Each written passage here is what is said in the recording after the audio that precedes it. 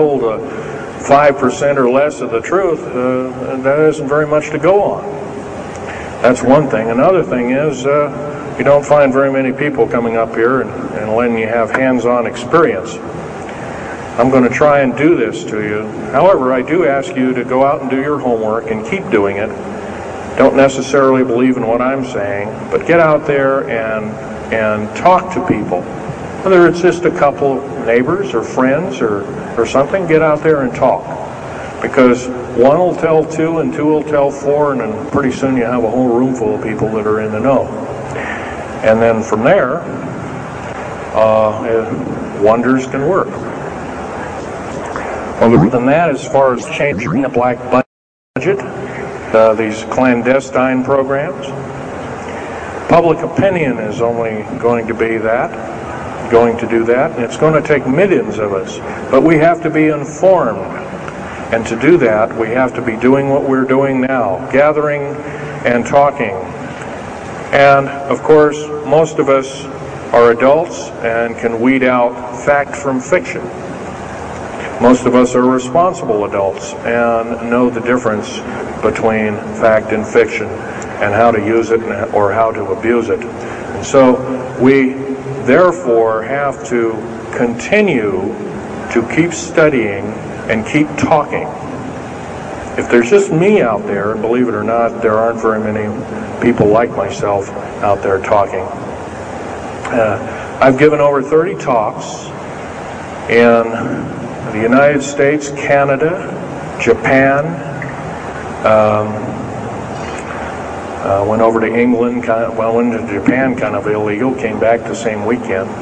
They flew me in and out, but gave a talk to a number of their execs, and they were very interested indeed. Now, if this was all a bunch of poppycock and hooey and poo-poo, I wouldn't be listened to, be given an audience by these people, but evidently I have.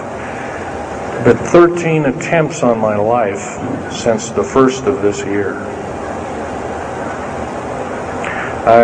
There's a number of you ladies present, so I won't gore you out, but Al has seen some of the wounds, and there's a few other people that have been to a few of my other lectures, and they can attest that I have been shot. I've been run off the road, I've been pushed off the road, I've been mostly shot at and that kind of thing like that. But been in hand-to-hand combat with some of these people, and once again, I'm not in the best of shape anymore, but I still know how to handle myself. And I'm just about ready to wrap things up here, but just basically wanted to give you an overview of what's happening. And if we have any questions, we can start asking a few questions. Okay, here's a gentleman way over here. Would you please speak up loud?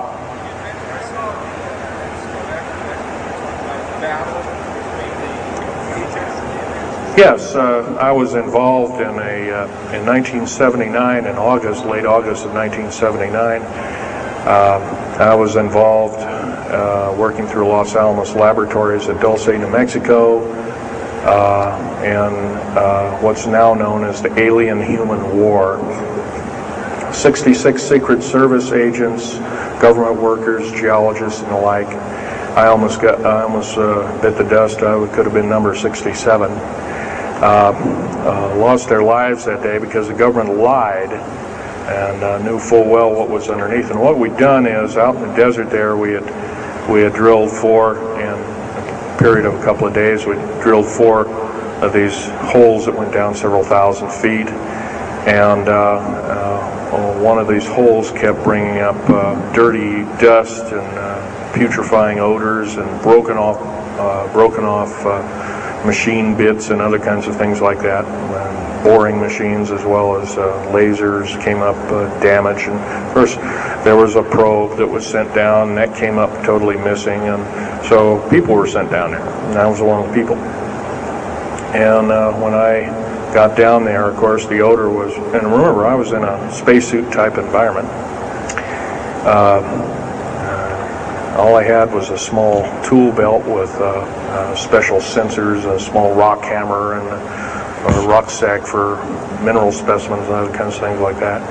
And I had my little pistol. And being an engineer, didn't have time to carry a big hunk of pistol like most of these Green Berets carry, stuff like that, black berets. I carried a little Walther PPK with a 9-shot clip.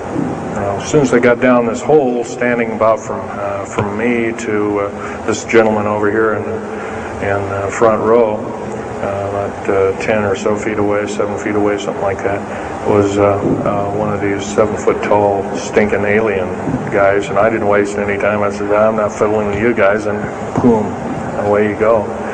And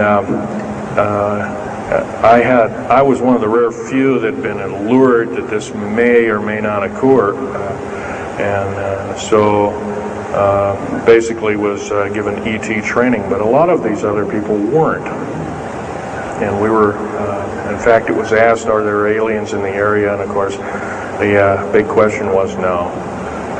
And that was a big lie. And of course, 66 people died that day. I have a big hole in my chest. I lost a lung. My lung was literally burnt out of me. My fingers burnt off of me. My toenails burnt off of me.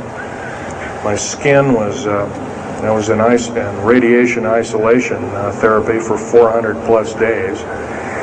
My bones were vitrified or burnt. I was cooked. I managed to survive. Here telling you something about it today. But other than that, I'm the only talking survivor. There are only 2 other survivors, and they're in nursing homes up in Canada. And Canada refuses to allow the United States officials to talk to them. And they're in very bad shape indeed. One of them can't talk, and the other one doesn't want to. So they're regarded as Canadian heroes, and so they're being kept by Canada. Okay, this fellow over here. Speak up loud. Okay, are there any bases, ground bases here in Colorado? Actually, yes, there's several. In fact, as I was coming to this talk, I was supposed to be here by plane, but there was a subsequent foul-up. Anyway, I drove all the way and did it in one day. But as I was coming over up near Cheyenne, I noticed the military, Air Force, and the Army are building a so-called new, in quote, boot camp, prison camp, right up in Cheyenne, brand new. And I was here 3 months ago. That wasn't there. So it's something brand new. In Colorado, yes, there's about 4 underground bases, one being at Denver International Air Base. I call it Air Base, spaceport, or whatever you want to call it. Denver International Airport. No wonder your luggage gets lost. There are 8 levels underneath the airport, tarmac there, end quote, tarmac or cement mac. And so those bags could be there for a damn long time. Why, just imagine if this was instantly turned to agate 30 or more million years ago, those bags could very well be the same way. So yeah, there's a number of them, and I wish I had a map with me. In fact, in subsequent talks, I'll have a map which will be put on the overhead. In fact, my next talk, I plan to have just that. I had planned to bring a map here and had all the latitudes and longitudes of all the bases, and I can't do that. That would be a nice jail sentence for me, so I didn't bring it. So, but other than that, I'll have that all researched for you. Yes, this woman.